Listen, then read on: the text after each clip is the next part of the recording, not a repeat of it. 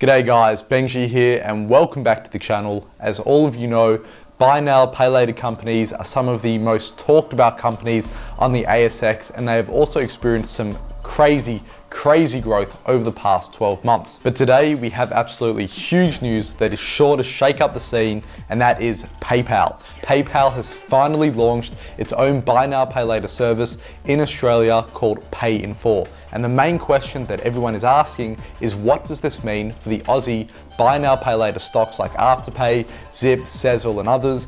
Is this going to be their downfall? Can they keep up with a giant like PayPal? So today we're going to take a look into PayPal's new buy now, pay later service, how it stacks up against the existing major players and what the implications might be for the buy now, pay later space. And for those of you who are not familiar with PayPal, it's a US listed company under the ticker PYPL, currently trading at $241.76 at the time of recording, and it operates a technology platform and digital payments currency, enabling digital and mobile payments on behalf of consumers and merchants worldwide. So let's get started here with the service actually offered by PayPal. So PayPal actually launched their Pay in 4 platform in the US last year, September, but now it's official that Pay in 4 is coming to Australia. So you can see shoppers will now have the option to simply choose the Pay in 4 option at checkout at millions of online stores. This allows them to split payment into 4, one every fortnight with no interest and no impact on their credit score.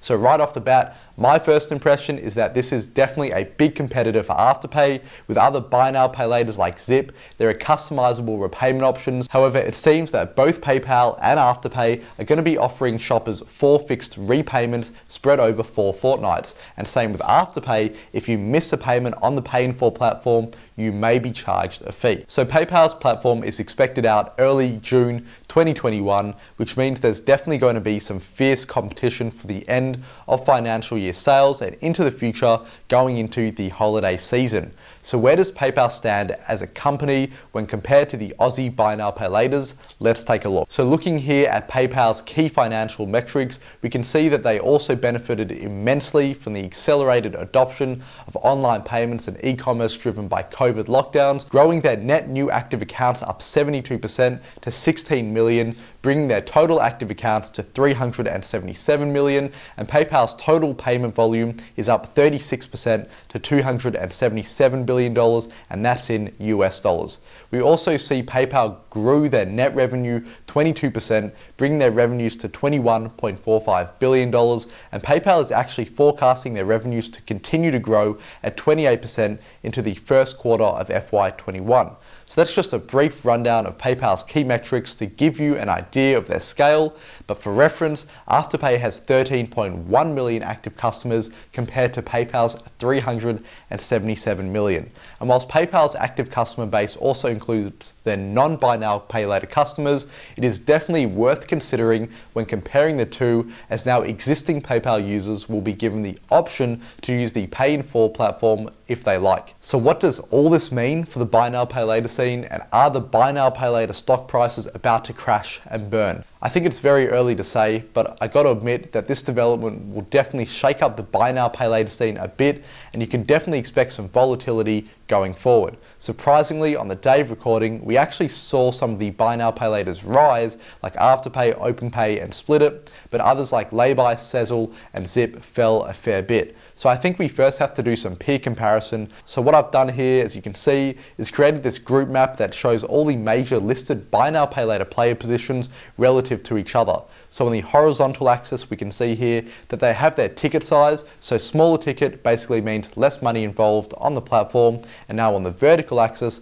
we have flexibility. So how flexible the platform is for their customers. So starting from the top right, I've put Split into its own box just because it utilizes a customer's existing credit, so it's not highly comparable to others. Next we have Hum, which is used for larger purchases ranging from 1K to 30K, and they offer repayments of 6, 12, 24, all the way up to 60 months. So I've placed Hum very high for flexibility and ticket size. Now under Hum, we can see here that we have Zip Money, which is Zip's platform for large purchases over 1K, offering flexible repayments weekly, fortnightly or monthly.